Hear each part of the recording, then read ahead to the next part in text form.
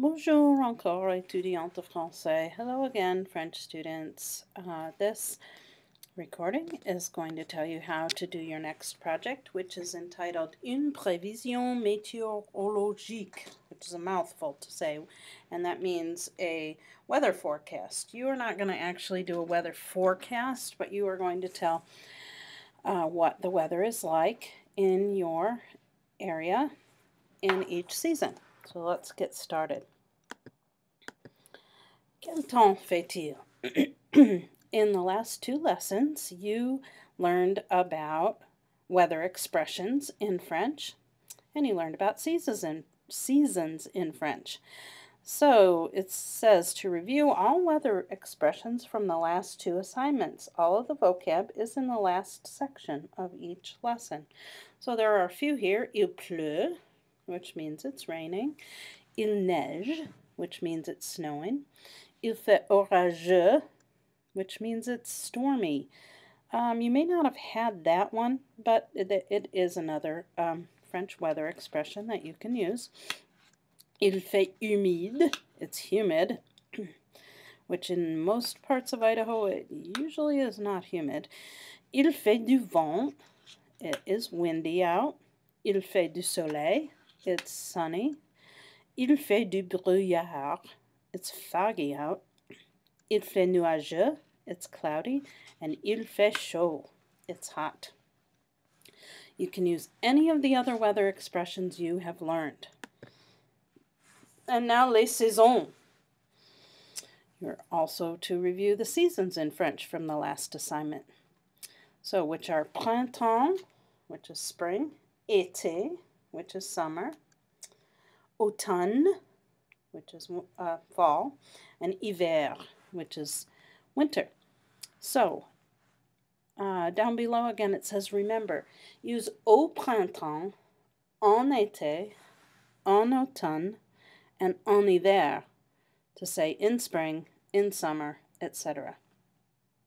Because you'll be saying, in the fall, it is chilly where I live, or something to that effect. So you'll need to use the word au or en before each of the seasons. So the actual project, you can see there with the lightning bolts hitting the Eiffel Tower, since the Eiffel Tower is by far the tallest structure in that area, it regularly gets hit by lightning. So, but anyway, it's also used as a ground for lightning, so everyone is safe in that tower when that happens. So, there are two sections in this project. In the first section, you're going to write about the weather in your city or town.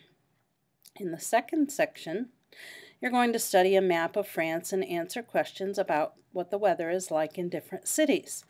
So we're going to talk about how to do the first part of this assignment in this lesson, because the second part will be just like you do in the rest of your Odyssey Where questions. It'll just show you a map and you'll have to select what the weather is like in each city. So, the assignment. Imagine that a friend of yours was moving to your city or town and wanted to know what the weather is like throughout the year. You would have to use several weather-related expressions. So, for example, in this picture, you would say, en hiver, il neige et il fait froid. In winter, it snows and it is cold. In that picture, it is a picture of Sacré-Cœur, which is a famous structure, a church in Paris up on a hill. And so, although it doesn't snow all that much in Paris, it did here, obviously, and they're having fun. So let's go on. The assignment continued. You see, il fait du vent. It's very windy in that picture. Write 6 to 8 sentences describing the local weather and temperature in your city or town. Make sure to mention the following: the 4 seasons, at least one description of the weather for each season, and an approximate temperature for each season. We'll see an example on this next slide. Un exemple. You can see there in that picture those tourists are under une parapluie parce qu'il pleut. They're under an umbrella because it's raining. Okay, the example sentence or paragraph that they give you here is J'habite à Lawrence, Kansas. En hiver, il fait froid et il neige souvent. En général, il fait 5 degrés. Au printemps, il pleut beaucoup. En général, il fait 60 degrés. En été, il y a beaucoup de soleil, mais il fait chaud. Il fait souvent 98 degrés. En automne, il fait frais et il fait 60 à 75 degrés. Il y a souvent du vent. J'aime bien l'automne parce que les feuilles d'arbres changent de couleur.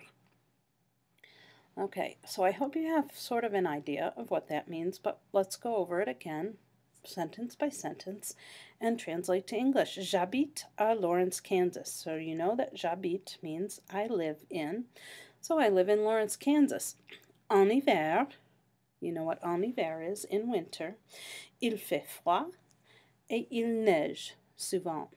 You know that il fait froid is it's cold, and il neige means it's snowing. Souvent means often. En général, il fait 5 degrés. In general, it is 5 degrees. That is cold. Au printemps, you know that means in springtime. Il pleut beaucoup. It rains a lot. En général, il fait 60 degrés.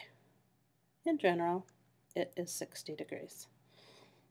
If you don't know an exact temperature for that time of year, make a good guess based on what the weather is like. If it's cold, you know it's below freezing. If it's chilly, you know it's 40 to 50 degrees. If it's warm, it's around 60 or 70. Hot, I'd say above 70 for me anyway. So let's go on. En été, il y a beaucoup de soleil. So you know en été is in summer. Il y a beaucoup de soleil. There is a lot of sun. Mais il fait chaud. But it is hot. Il fait souvent 98 degrés.